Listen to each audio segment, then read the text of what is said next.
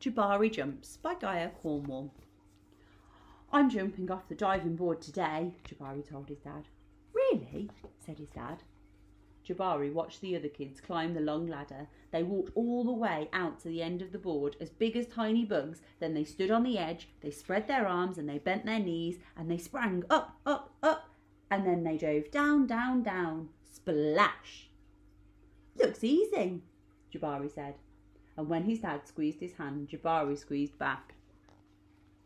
Jabari stood at the bottom of the ladder. He looked up. You can go before me if you want, he told the kid behind him. I need to think about what special kind of jump I'm going to do. Jabari thought and thought. Jabari started to climb up and up. This ladder was very tall, he thought. Are you okay? Called his dad. Just a little bit tired, said Jabari. Maybe you should climb down and take a tiny rest, said his dad. A tiny rest sounded like a good idea. When he got to the bottom, Jabari remembered something. I forgot to do my stretches, he said to his dad. Stretching is very important, said his dad. I think tomorrow might be a better day for jumping, Jabari said. They looked up at the diving board together. It's okay to feel a little bit scared, said Dad. Sometimes, if I feel a little bit scared, I take a deep breath and I tell myself, I am ready. And you know what? Sometimes it stops me feeling so scared and feels a little bit like a surprise. Jabari loved surprises. Jabari took a deep breath and felt it fill his body from the ends of his hair right down to the tips of his toes. Jabari looked up. He began to climb up and up and up and up until he got to the top. Jabari stood up straight. He walked all the way to the end of the board. His toes curled around the rough edge. Jabari looked out as far as he could see. He felt like he was ready. I love surprises, he whispered. He took a deep breath and spread his arms and bent his knees. Then he sprang up off the board, flying. Jabari hit the water with a splash. Down, down, down he went, and then back up. Whoosh! Jabari, you did it, said his dad. I did it, said Jabari. I'm a great jumper. And you know what? What, said Dad. Surprise double backflip is next. Hi. So today we are going to have a look at verbs. What a verb is, what a verb does. And then we will have a look at seeing if we can identify some and use them in our sentences. Now, the story that I read this week is called Jabari Jumps. It's a lovely little story about being brave. If you haven't watched it, go and watch it. And I'm going to start by saying there is a verb in the title of that story. The word jumps is a verb because verbs are doing or being words. So a verb is a doing or being word, and in this case, the verb is jump. Jump is something that I can do. I wonder if we can think of some other things that we can do. I'm going to write the word jump down. Oh, at the moment I am talking, so I can write the word talk down. I can also use the word sing. I could use the word brush. If I was in the kitchen, then I might chop or stir or bake. Well done. What about if I was outside? I might kick a ball. I might kick. I might climb. I might run. I might skip. Oh, you're getting good at this. Let's play a game. I challenge you to 30 seconds worth of time to write as many verbs as you can down. And then at the end of the 30 seconds, I will read out all the verbs that I have on my board. And if they're on your board, you have to cross them out. And if they're not, then you can have a point for each one that you're left with. See if you can get any points. So the idea is to be as obscure as you can. So think of things that you can do. Are you ready? Let's go. I'm going to add some more onto my board. I've got some there already. but I am going to add some more onto my board too while you do yours, and then I will read them out and we'll see whether or not you've got them or whether you had some different ones. If you had some different ones, that's brilliant. Okay, we are nearly up. 30 seconds goes so quick. Okay, time is up. Okay, let's see whether you had any of the same. I had jump, talk, sing, brush, chop, stir, bake, kick, climb, run, skip, shout, teach, learn, type, fish. The word fish is a weird one because it can also be used as a noun. It can also be the name of an animal, but I can also go and fish, so it can be a verb as well. Did you manage to get any? Well done. Great job. So verbs are things that we do. Now, in a sentence always needs a who and a what. The what is the verb. So when we're looking for the what in a sentence, we're looking for the verb in a sentence, or if we're looking for a verb, we're looking for the what in a sentence. We can use it either way around to help us, but that is indeed the case. So if we said the kangaroo jumped, we've got a who, the kangaroo, and a what, he jumped. So the jumped is the verb. Now, verbs can take lots of different forms. So in that sentence, the kangaroo jumped. He'd already done it. He did it in the past. So that one ended in ed. There are lots of verbs that don't fit into that. Like we wouldn't say he swimmed, we would say swam. So there are lots of verbs that don't fit into that pattern. But generally, if there is a verb that ends ed, it means it happened in the past. And if it ends in ing, it generally means that it's happening now. So either now in the story, if we're reading a story, or now as in right now, I am talking. It can be either. So let's see if we can write a sentence using the verb. Let's use the word, or let's not use the word sing because that's a tricky one. It doesn't become singed, it becomes sang.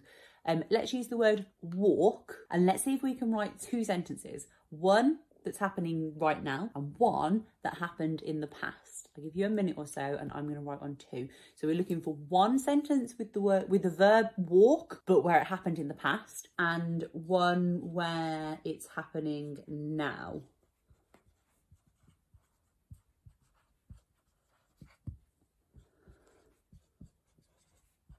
Yeah, well done. And then one where it already happened. In actual fact, I'm going to use a really similar sentence, just change it so that it's in the present and past tense. So, I am walking to the shop. I'm doing it right now. I walked to the shop.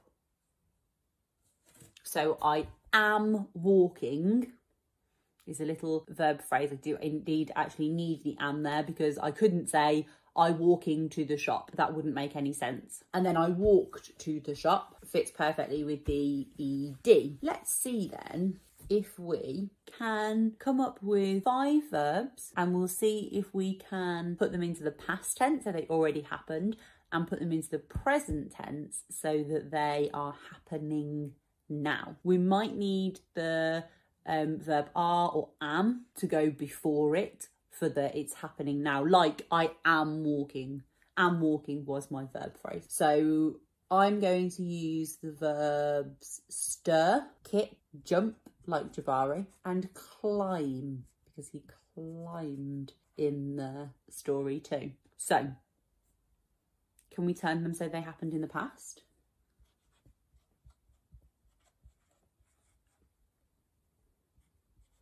Yeah, well done, exactly. We can add ed onto the end. And what about if they were happening right now? So, yeah, I am stirring, I am kicking, I am jumping. I am climbing. Yeah, absolutely. Well done. So sometimes with those verbs, we need to use am or are or were. If we're talking about a group of people, they were doing this, in which case that's not talking about it happening right now, but it is talking about it being a present thing. So it's not happening now, it already happened, but they're telling you what they did. So they were kicking the ball when it flew over the wall. So they were kicking it and then it flew over the wall. Whereas I might say they kicked the ball over the wall. I could use either. Either would work. Let's see then if we can pick out the verbs from some sentences, and if we can come up with, if we can work out where the mistakes are in the sentences too. Let's start by seeing if we can pick out some verbs in some sentences. So let's go for Jabari climbed the big ladder and jumped off the end. So Jabari climbed the big ladder. Well done. Jabari climbed the big ladder and jumped off the end. Yeah. Well done. And then can you draw a line under the verbs? How many verbs are there? Well done. There are 2 there. The word climbed and the word jumped. They are the 2 things that Jabari did. Well done.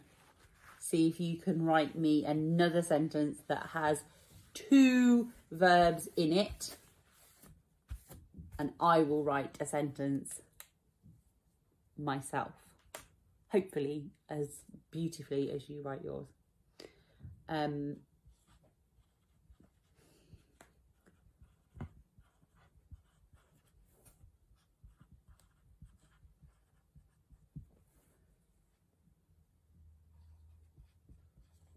Well done.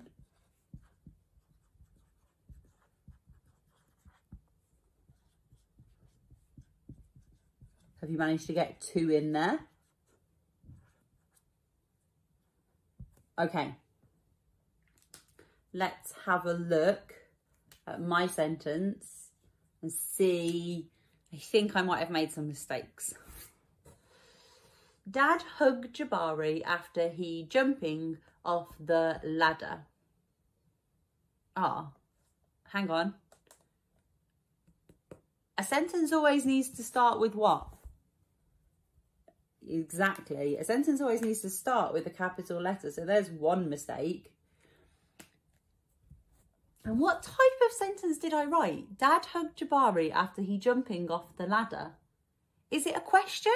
Because that there is a question mark. So if I'm not asking a question, I don't need a question mark. This is a statement. I'm telling you that's what Dad did.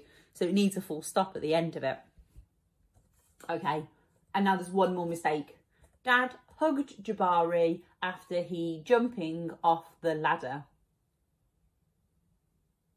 Right.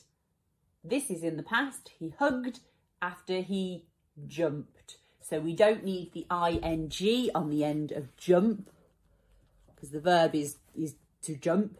We don't need the ing on the end though. So we get rid of that and instead it should read he jumped off the ladder. So Dad hugged Jabari after he jumped off the ladder.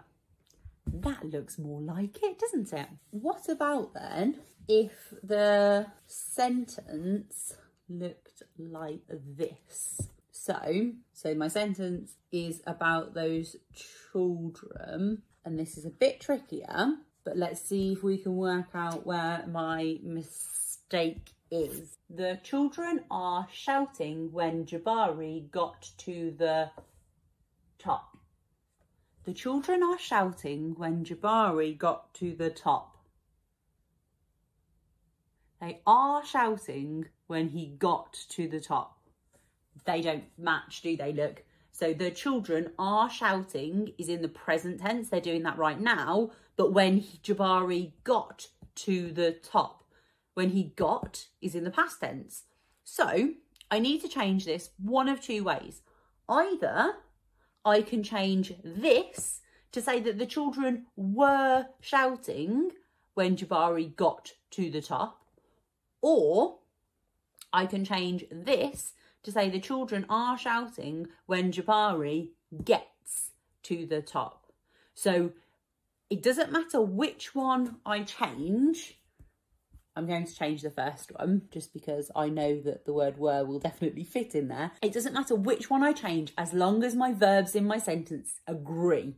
So I can't have one in the past and one in the present. They both have to be in agreement. So they both have to be in the past, or they both have to be in the present tense within my sentences. So the children were shouting when Jabari got to the top. They were shouting, it's what they were doing when he got to the top. They're both therefore in the past tense. So verbs, doing or being words, and they're generally that what in our sentence, makes them a bit easier to spot. And it's super important that they agree, so that if you start your sentence in the past, then the whole sentence is in the past. If you start your sentence in the present tense, then the whole sentence is in the present tense, and your verbs agree with each other. That's tricky, but you did a really great job. Whatever you do with the rest of your day, have a great one. Bye bye. Hi. So today we are going to look at this. Absolutely, we are going to look at adding, other words for adding, addition, count on, more than, greater than, sum, total, all mean the same thing though. We're going to put this and this together. And today we are specifically going to look at adding a 1-digit number, so any number from 1 to 9 onto a 2-digit number, one that has 10s and 1s. And what we're going to do is we are going to explore multiple different ways that we could do this. Some of them physical, practical, mental, and some of them written methods that we can use. All are really good practice. We could use stuff if we wanted to, so we could use pasta or stones or beads or anything, and we could count out the number that we need and we could add it on. So my example for that would be, if I was going to do 21 and 3, I wouldn't count out all of them, I would count out 3, and then I would start at 21 and I would count on. So 21, 22, 23, 24. 21 add 3 equals 24. So if you know that when you're adding, you still like to have something physical, then you could do it with stuff, or you can do it with your fingers, obviously, because we're adding 1-digit numbers on. You only need 9 fingers to be able to do that. Same as if you were using stuff, you would only ever need 9 things if we're adding 1-digit numbers on. And both of those are absolutely fine. So for example, we could add anything. We could add 82 and 4. We would need 4, either 4 fingers or 4 stones or whatever it is. We just need the 4 because we are going to start at 84 and count on. So what comes after 84? 85, 86, 87, 88. So 84 add 4 equals 88. It doesn't matter how big that first number is. If I am adding a 1-digit number onto it, I can use my fingers or I can use my manipulatives. I can use my things because I only need 9 of them, but I certainly don't need to count out 84 stones and then add 4 more to it. I just count on from there. Counting on is a really good way of doing it. And one of the methods, one of the written methods that we are going to look at is basically just showing how that works in your head, because it's called using a number line. So let's try with the number 52 and we will add 5 to it. So I wrote my number sentence down, 52 add 5 equals, and remember equals just means is the same as. So this on this side is the same as whatever we work it out to be on this side. To use an empty number line, I am going to draw the line and I'm going to put my big number, my first number, at the beginning. Now with adding, I would always put the biggest number first because it means you have to do the least amount of counting on. So in this case, 52 is going to go at the beginning of my number line. And then I am trying to add on 5. So what I'm going to do is I'm going to draw 5 little jumps. So 1, 2, 3, 4, 5. Now it doesn't matter how big or small these are. The best way to do it is to come all the way down to the line like these ones here do. Because it gives you something to count towards. You certainly can't do it if you just do this at the top because you won't be able to work out where the jumps are. And it also is better if they are a little bit bigger rather than being teeny, teeny, tiny, because you do need to be able to see them in order to count them. So once we've done our 5 jumps, we are then going to use those jumps to count on, exactly like we would have done with our fingers or our pens or our stones or whatever we were using. So here we go, look, 52, 53, 54, 55, 56, 57. So I can write it down here on my number line so that I don't forget it, but in actual fact, I can also write it here as my answer. Now, the reason that I get into the habit of writing it here at the end of the number line is that I can also use a number line for other things. And if I'm using it to add on a 2-digit number to a 2-digit number, then I need to remember to do it in sections. And if I'm using it to add on 3 single-digit numbers, then I need to remember to do it in sections. So for me, that's the easiest way to do it. And then I just put the number up there as well. I just write it twice. So we can add a single-digit number on by using a number line. Let's do one more of those. Because I do think that is a good way of doing it. It's a nice visual representation of what it is that goes on inside our heads if we do counting on using our fingers. And a written method is always a good thing to have because we can see where we're going wrong. If we do something and it's not quite right, then we can work out where we're going wrong. Whereas if we're just counting on our fingers, we could do the same thing again and again and again and just get really frustrated and not work out where our mistakes are. So sometimes that's really handy to be able to see it written down on paper. It's much easier to find where our mistakes are. So let's have a go together at doing 79 add, we'll do 8 this time, 79 add 8. So if you are joining in, you need that empty number line and you need the number 79 at the end of it, at the left-hand side of it. And then we're going to go that way because we are adding on and we need to add on 8. So 79. Why do I don't need 79. I need 8. Right, you ready? 1, 2, 3, 4, 5, 6, 7, 8. There we go. Now, in an ideal world, I would come all the way down to the line, but as long as I have something that is, for me, big enough to put my finger in or big enough to put the pencil in, then I can use those to count on. So 79, 80, 81, 82, 83, 84, 85, 86, 87. So at the bottom of the number line, I'm going to write 87 in, and I will also write it on the other side of the equals. So 87 goes here. Now, by putting a dot in each of the ones that I counted, if my answer was not right, I might be able to work out where I had missed one. Let me give you an example of a number line that is not quite right, and we'll see if we can work out where I go wrong. So you can have a go at doing it, at doing the number line, and then we'll have a look at my incorrect answer and see if we can work out where I went wrong together. So let's do 54 and 9. So we do 54 add 9. So remember, draw that empty number line, 54 at the one end, and then you need 9 jumps.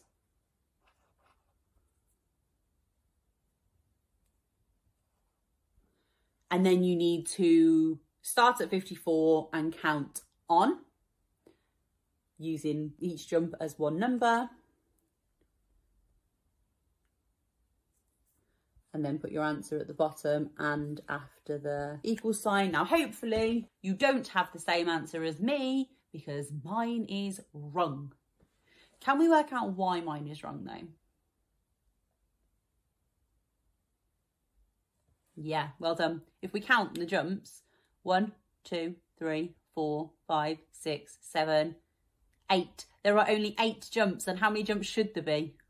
Yeah, there should be 9. So all I need to do is add one more jump on, and then in actual fact, I'm not going to recount because I know that 1 more than 62 is 63. So I've left all of that there. I've added it on to the end and I've put the 63 in. I've just changed this one here because all of this is still right. That was 62 there, but it's now 63 there. And then I can continue on. So we can correct a mistake quite easily using an empty number line. But there is another way that we can add numbers together. So we can use what we call a column method of adding to add numbers together. Now what this relies on is you remembering the place value of each of these numbers. Really important. So if I show you that the number that I'm going to add together is I'm going to do 14 and I'm going to add 5 to it. So this number has 10s and 1s and this number only has 1s. So when I put them on my board in columns underneath each other to add together, what I have to remember is that this number here doesn't have any 10s. So I need to make sure that I put this here. And what I could do, because it doesn't alter my number at all, if I need something to make sure that they all line up nicely, what I could do is I could put a 0 in front of my 5. So putting a 0 in front of it does not change my number at all. It just means 0, 5. So it just means 5, but it might help me with my placement. And then what I do is I add up my columns. So I've got 4 and 5, and I always start with my 1s. Always start with my 1s, so these ones here, and then work this way. So 4 and 5, so that's 9. So I need to make sure that my 9 goes underneath it. And then 1 and 0, 1, again, making sure that it's underneath. So 14 add 5 equals 19. Now I needn't write it like this and this. I can just write it like this, and that would be my answer.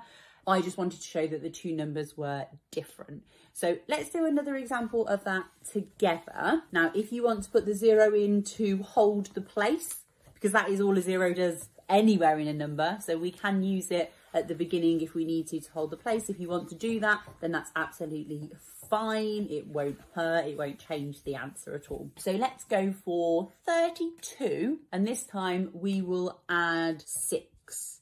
So 32, and we are going to add 6. So remember, 32 has 10s and 1s, and 6 only has 1s. So the 6 needs to go beneath the 2. So it should look like this. Or maybe like this, if you've used 0 as a placeholder.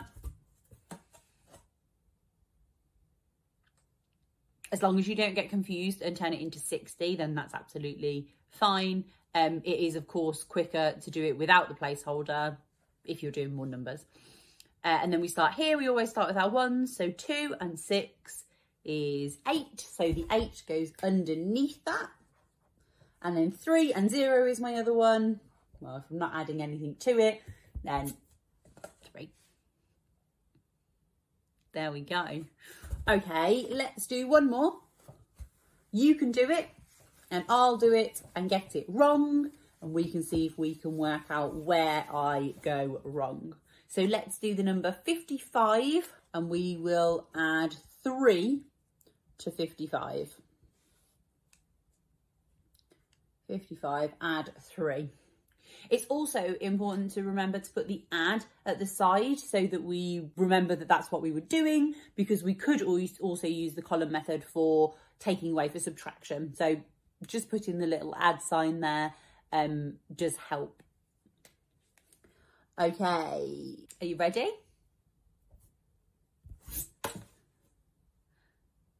Oh, my answer looks different to your answers.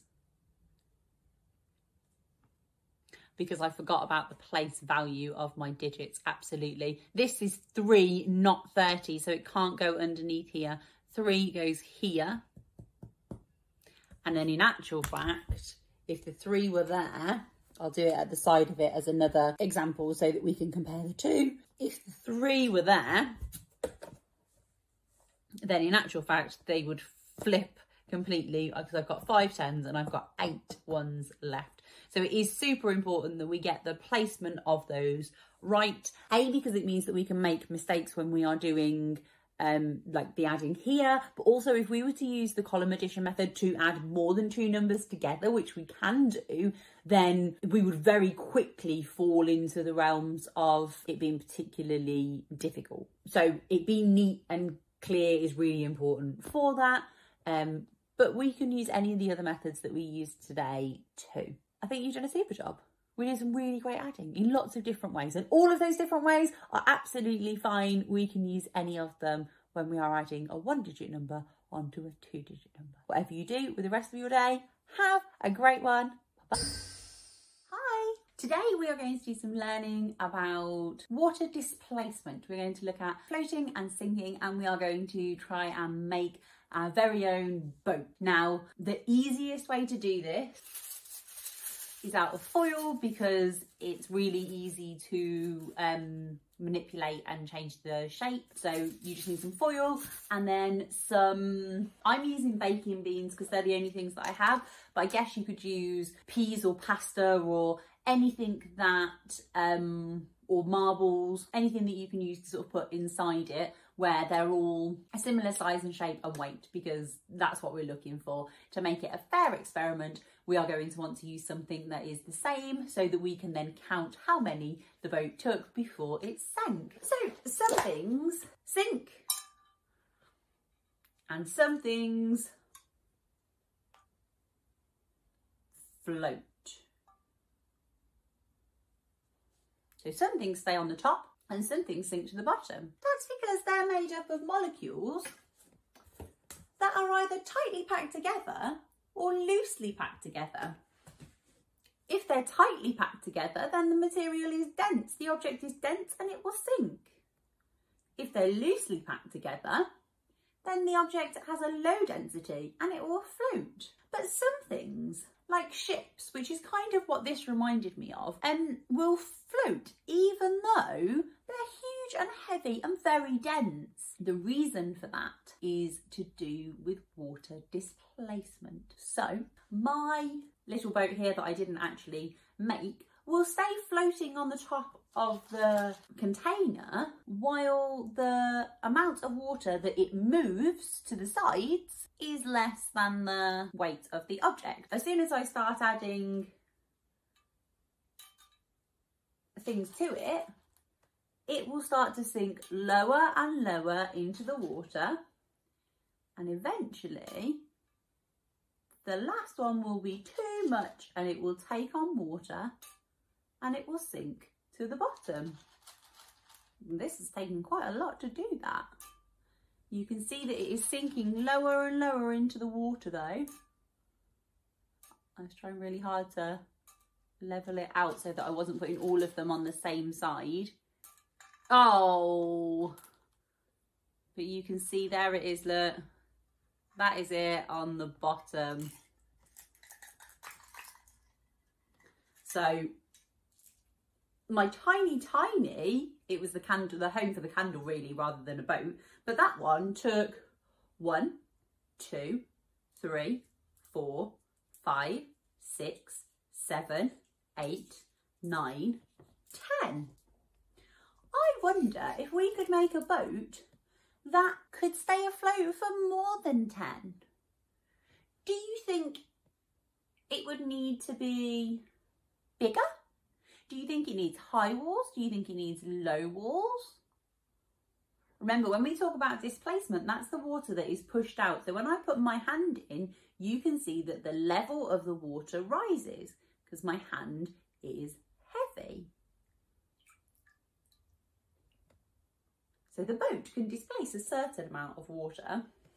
We don't want it to come over the side of the container either, but that's not what would happen. What happens is that it displaces the water and it pushes it out, and then the boat will sink further and further down, and then the water will come in, and once the water comes in, we know that then it will sink. So I am going to use a piece of foil and I'm going to mould it into the shape of a boat. Maybe I can do it like a canoe. I'm just gonna move the water out of the way so I've got a little bit of room to work. But I think I'm going to fold up the sides and then make a nose at the front, because I've seen that on a boat. And then I think that it's quite important for whatever the boat I make to have quite high sides, and also to make sure that it is completely watertight. So there was a cut just there, so I obviously need to there we go past that. And then I also need to fold in my corners as well, so that they, okay, I'm just going to work on the end of mine. And you can make your own boat. Maybe you could make more than one boat, and maybe you could change the style of the boat. There we go, look. So it's got a nose at the front, it's got a flat back, it's got high walls. I couldn't really make a boat that's much bigger than that because it wouldn't float. But in terms of the size of this in comparison to this, obviously it is significantly bigger. So let's start our experiment by using my boat.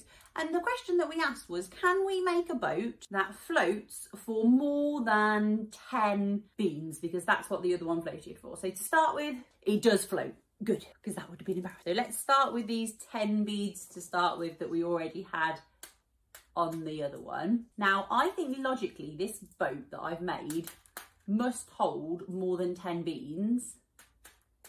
Yeah, there we go. There's our 10 beans in already.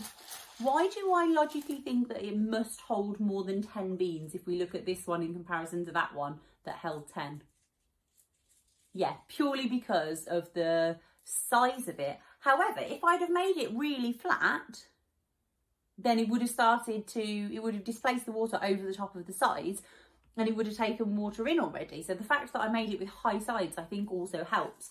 But let's see, so we're at 10 so far. So 11, 12, 13, 14, 15, 16, 17, 18, 19, 20, 21, 22, 23, 24, 25, 26, 27, 28, 29, 30, 31, 32, 34, 35, 36, 37, 38, 39, 40, 41, 42, 43, 44, 45. Oh my goodness. 46, 47, 48, 49, 50. Can you see though that where it sits in the water is definitely changing? You can see that some of the boat is now underneath the water, while some of the boat is still, lots of the boat is still on the top of the water, but it is definitely sitting heavier in the water than it was before. But that's with 50 baking beans in, and they're quite heavy. I'm quite impressed with that. Let's see whether or not we can carry on and make it sink with a few more. So 51, 52, 53,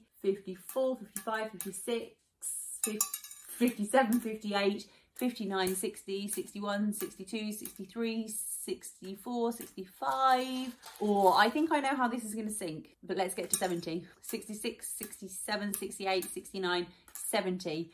I think I know how this is going to sink, because the way that I've made it, the boat has become a little bit lopsided. So when I put the beans in, they're always going to one side.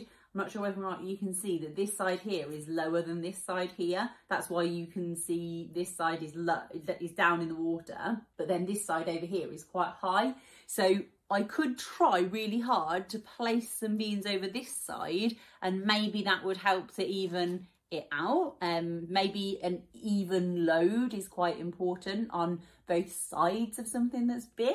I'm not sure, but at the moment we have 70 in there already. Quite a lot.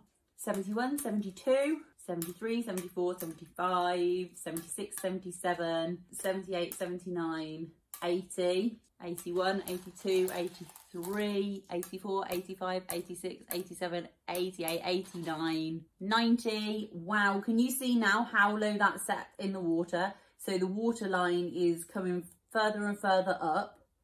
So I think that I made a boat here that could quite easily hold 100 beans, because that would only be 10 more. Let's just prove that, and then we'll see if we can make a boat that can hold less but more than the first one, so somewhere in between 10 and 100. So 91, 92, 93, 94, 95, 96, 97, 98, 99, 100. Yeah, at 100 it is still afloat. It is actually significantly lower on your side than it is the other. That's why that side is up. It would capsize, and that's because of a weight imbalance rather than the water displacement. So we would need it to be even. And when it is even, you can see that this proportion of it here is all underneath the water now, and it's only this top section here that is on the top of the water. So, okay, with high sides, we can make a successful boat. Those are the two that I missed with. So this one held 10 and the huge one held 100. So how would I make a boat to hold 30? It would need to be a bit smaller. Yeah, absolutely. So let's go for something that's a bit smaller.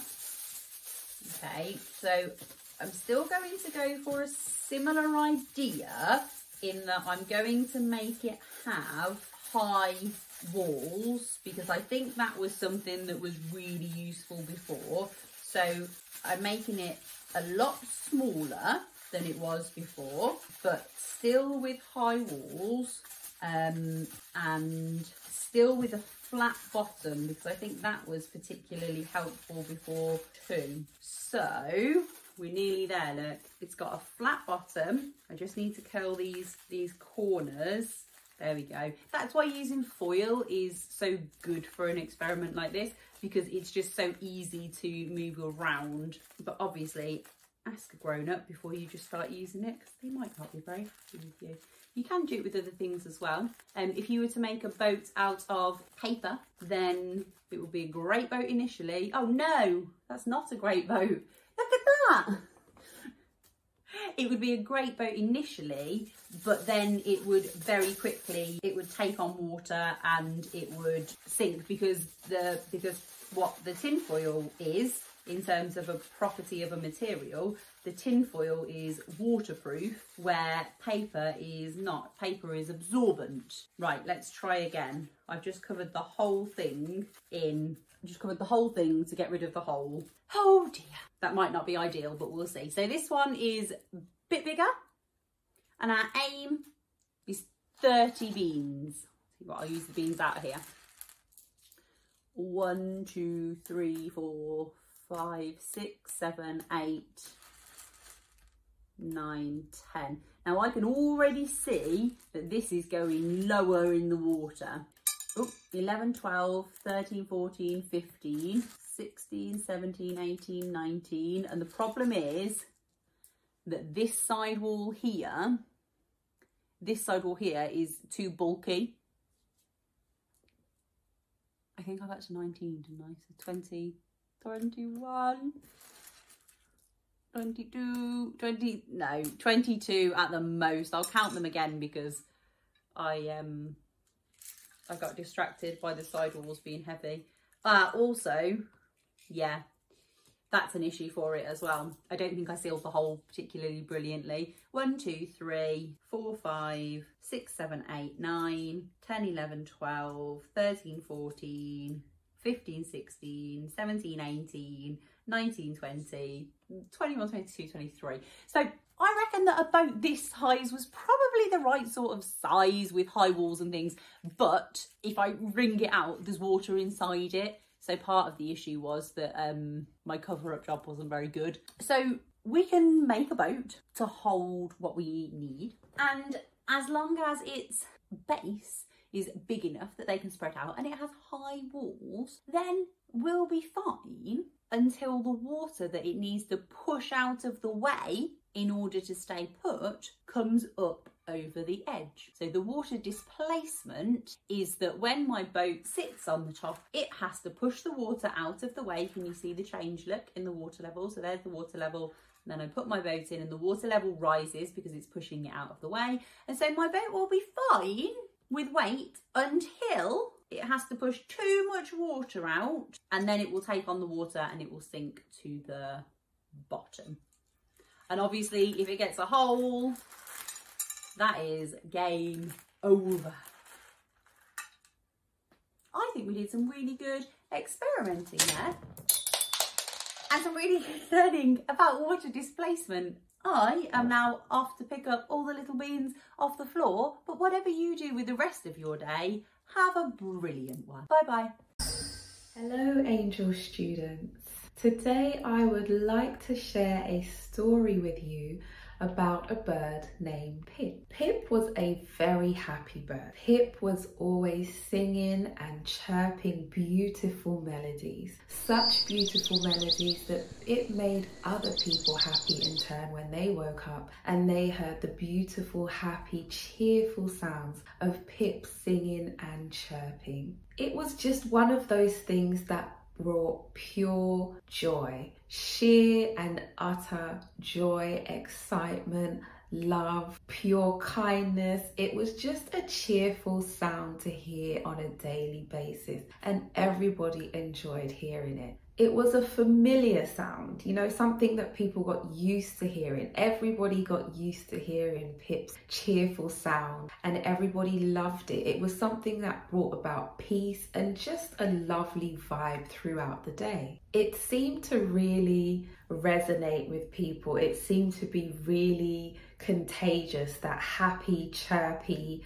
wonderful feeling that just set the entire tone for the rest of the day. But then one morning, Pip woke up and just felt sad, had a heavy, sad feeling. And because of that feeling, Pip didn't much feel like singing on this particular day. So there was no singing, there was no chirping, there was no melody. And Pip didn't even understand himself why he felt that way, why he didn't feel like singing. He just knew today he didn't feel like singing. And as much as Pip tried to shake it off and get rid of that feeling, it just wasn't working. There wasn't anything that he could do to shake that feeling of sadness off of him. So instead of focusing on singing and all of the things that were familiar to Pip, Pip decided to just go and fly. Just to have a fly around and see if maybe that would help him to feel better, give him a bit of space, spread his wings and get a little bit of exercise in there at the same time. So whilst Pip decided to focus on flying instead of singing, I mean, he is a bird, so of course he's gonna fly, why not? It's the perfect thing to do. So Pip takes off soaring through the skies and he's flying through the forest, watching all of nature's beauty. And as he's soaring through, he notices an owl, a very wise and very old owl. And this owl is perched on the branch of a tree. So as Pip begins to slow down as he notices the very wise and very old owl, the owl too notices Pip. But the owl doesn't just notice Pip. He notices that Pip isn't his usual self. Pip isn't his usual singing, chirpy, happy self. And that concerns the owl. So he beckons to him to come closer so they can have a conversation. And as Pip lands very close to the same branch as the owl asks, "What's wrong?" "I don't know," said Pip. "I honestly can't figure it out. I woke up this morning and I just felt sad. I didn't feel like singing, I didn't feel like chirping, I didn't feel like doing anything really. And I've tried to shrug this feeling off, but it just doesn't seem to be going anywhere." Pip continues to tell the owl that he tried many different ways to try to shrug off this feeling. But since he's woken up, it's how he has felt. And so because none of those things were working, he decided that he was going to take off and have a fly. And that's why he's here now. And listening in itself is an extremely skilled thing to be able to do. And the owl let Pip speak and listened patiently and carefully until he had finished. And once the owl was clear that Pip had finished speaking, he said, "Pip, it's okay to feel sadness sometimes. It's perfectly normal, in fact. We all have our ups and downs, we all have our good days and we all have our bad days. The important thing to remember is that it will pass. It is just passing, like the night passes, and then in the morning, the sun comes out. It is important to remember that sadness is just a passing feeling. It's just stopping over for a little while and soon it will be gone. Pip thought about what the old wise owl had said and it made sense to him. It slowly started to make him feel better, in fact, knowing that the sadness won't last very long and eventually, like a night, it will pass and the sunshine will come again. So he thanked the owl for his time and his kind and wise words of encouragement, and decided to continue flying as he had set out to do to feel better. So as he was flying, he decided, even though he didn't really feel like it, even though it wasn't really something he wanted to specifically do in that particular moment, that he was going to sing. He was going to sing anyway whilst he was flying through the forest. And would you believe, whilst he flew and began to sing, the rest of the animals in the forest joined in his singing too. Pip started to notice that the other animals had joined in with him singing. Pip's singing was contagious and it spread joy in his melodies wherever he went. So as you can imagine, Pip began to feel much better and in fact was feeling like his old self all over again. The feeling of sadness had passed and he realized that even when things are tough, even when things seem hard, they will always get better. And he realized that even when things seemed difficult, tough, and maybe even hard, they would always get better. But not just that, there is always something to be grateful for. He realized that even though sometimes things can get tough, there is always something to be happy about. And he was happy in that moment that he had spoken with the owl, because it just made him feel a little bit more hopeful. And with that hope, he had faith that even if he didn't feel like singing, he was going to do it anyway. And in doing it anyway, he spread joy. And in doing so and hearing the other animals join in singing with him, he then became to know that no matter how he was feeling, he could still spread joy and find happiness in there somewhere. So just as the owl had said to Pip, it's perfectly okay and it's perfectly normal to feel sad sometimes. It's perfectly okay and it's perfectly normal to find things difficult or a little bit hard or difficult to understand maybe why things are happening sometimes. But regardless of that, it is important to remember that that will pass. Understanding will come. The night will soon turn into day and things will improve and your happiness and your joy will always return. So after hearing Pip's story, how do you feel about things that you find difficult sometimes? The way that you think about situations that you find difficult sometimes. If you remember in the story, Pip decided, even though he didn't feel like doing what he usually did, which was singing, he said, well, I'm gonna go and fly. So he didn't sit there in that feeling. He decided to do something else. And something that we can do is go for a walk. We can't fly, but we can definitely go for a walk.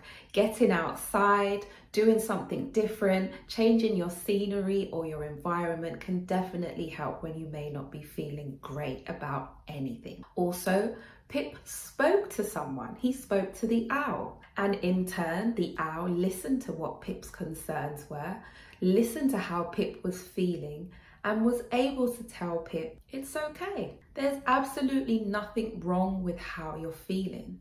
In fact, because good and bad are labeled with specific emotions and the ways that we feel, we automatically feel even worse because we're having a so-called bad emotion. The truth is, it's an emotion. It's neither good nor bad. It's just a feeling and it will pass. It may not pass as quickly as you would want it to all the time, but it will. And that is what you need to remember. So if there are things that you can do to make that move along and pass a bit quicker, that is the key. So So take some advice from Pip, and anytime you're feeling as if you're just not feeling yourself, you just don't feel like doing the things you usually do, remember that it's okay. And also implement other things to help. Go for a walk, talk to somebody that you trust. A very powerful tool, which may seem challenging to begin with,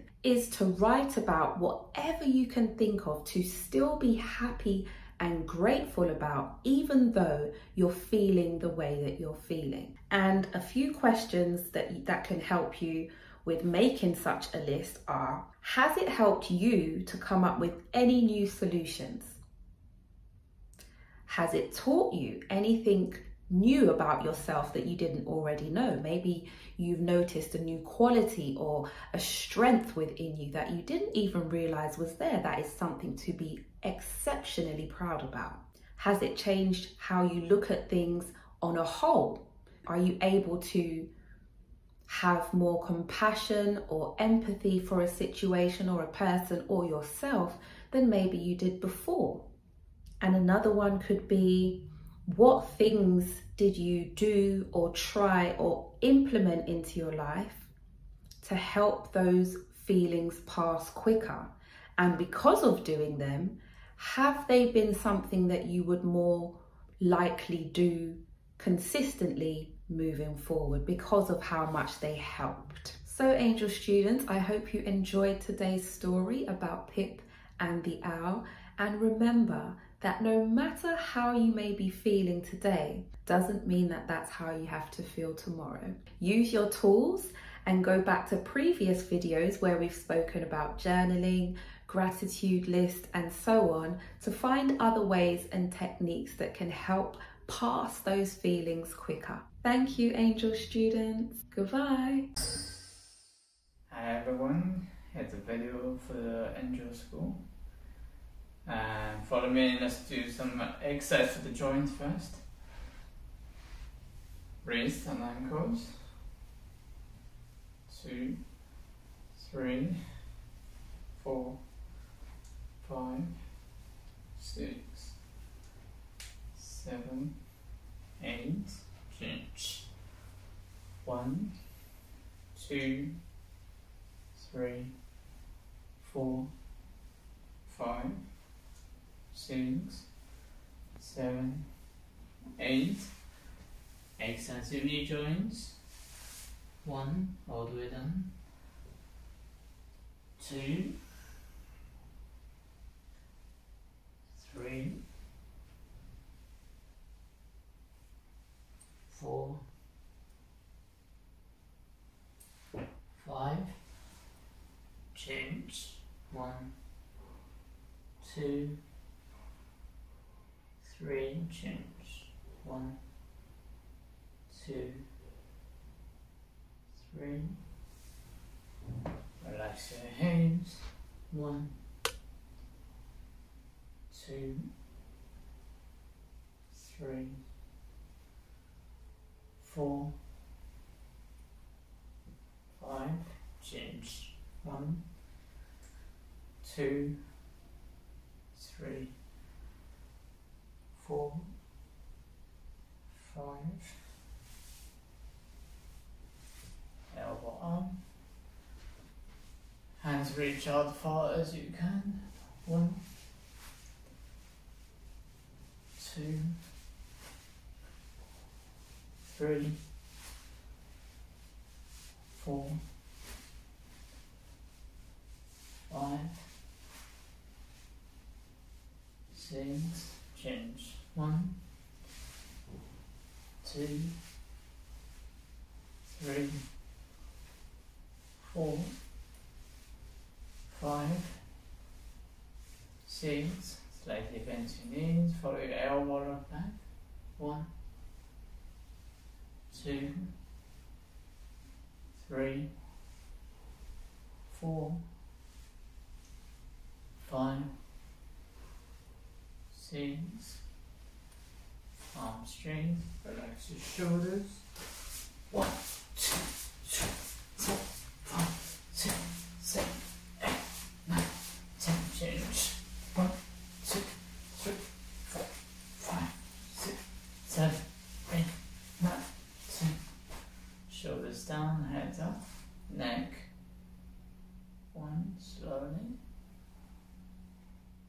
2, 3, change. 1, 2, 3.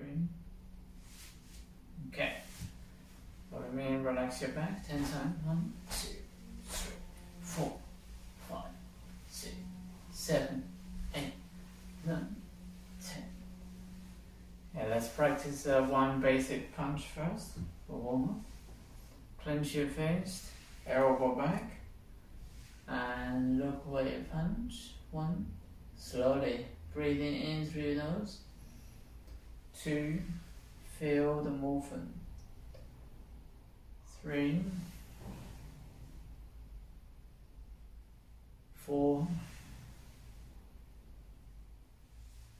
5, 6, 7, 8,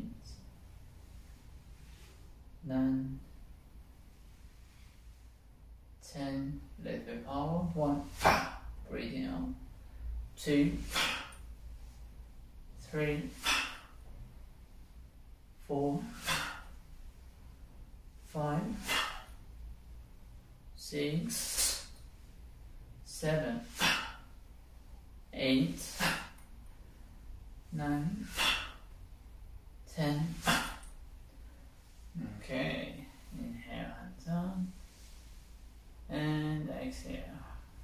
Let's do a quick stretch. Marble, straighten out foot wide. Bend your knee, push your knee up. Breathing in, look forward. Breathing out to your body. 1, 2, 3, 4, 5,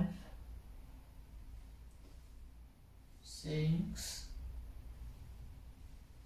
7, 8, 9, 10. Good. Let's practice one more stretch. Gongbo, second Kung Fu stance. One leg bent, one leg straight. 1, refill stretch, focus on your breathing. 2, 3, 4, 5, 6, 7, 8, 9, 10. Change. 1, 2, 3, 4, 5, 6, 7, 8, 9, 10. Good.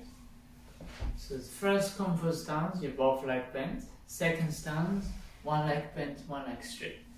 We can practice 10 times. So keep your face on your waist, bend your knees a little bit. 1, change to the side. 2, 3, 4, 5,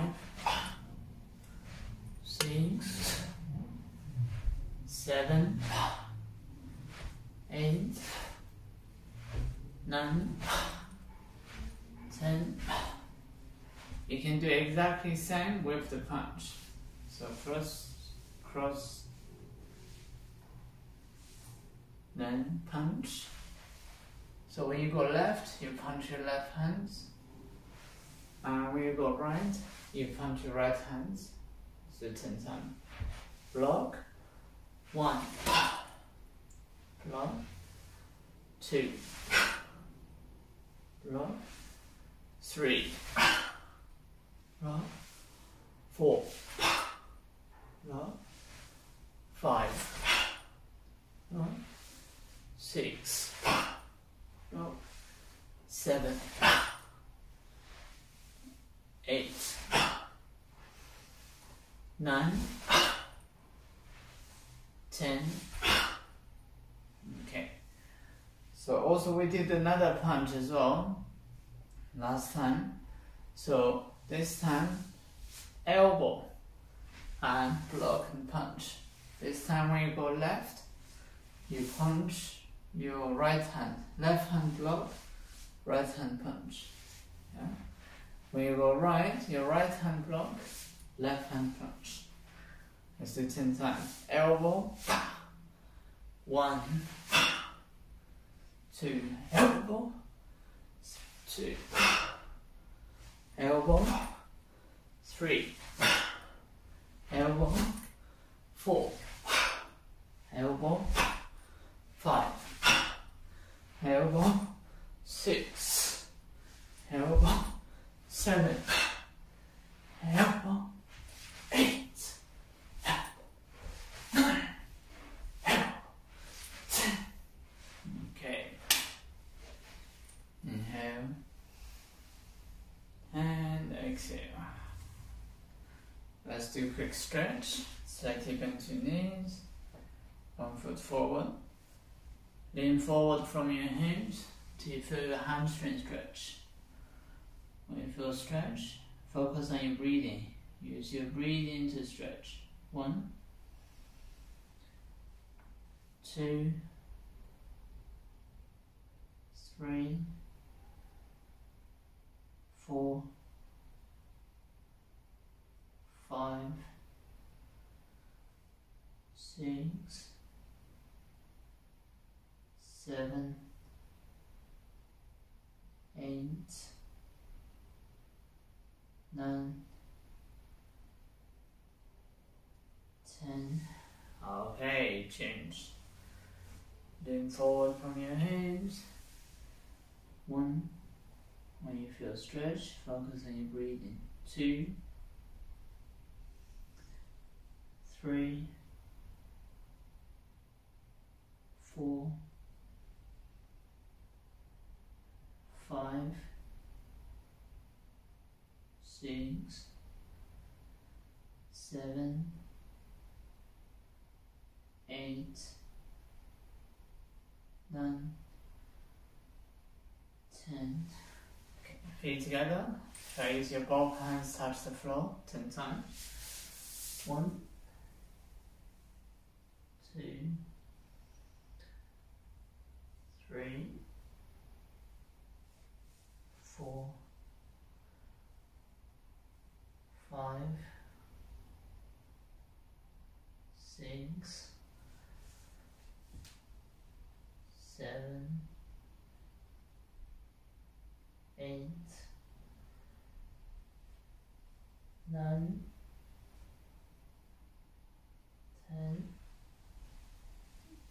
Okay, inhale and exhale. Okay, let's do the first kick. Down pedal facing your waist and kick your right leg, right hand, touch your shoes 10 times. 1, 2, 3, 4, 5, 6, 7, 8, 9, 10. Okay, change leg. 1, 2, 3, 4, 5, 6, 7, 8, 9, 10. Okay, let's practice 5 breathing together. Start 2 foot point. 1, 2, keep your foot point straight. Foot down, head up, tailbone back in, shoulders relaxed. Arms straight, fingers straight. Turn your hands. Breathing in through your nose. Collecting all the good energy into your body. And breathing out. Relax your shoulders, elbow, hands pushing down. Imagine your hands touch the floor. One more time. Breathing in through your nose. And breathing out through your nose. And 3 more times. Enjoy the movement. 1.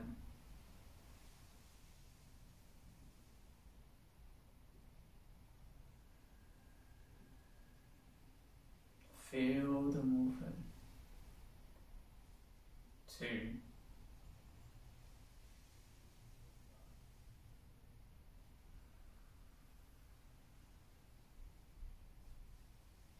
Last one. 3.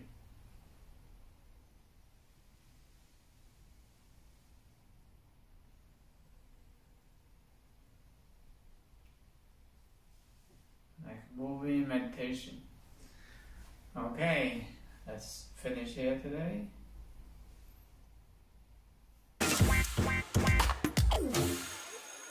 Please like and subscribe so you could get more and more lessons.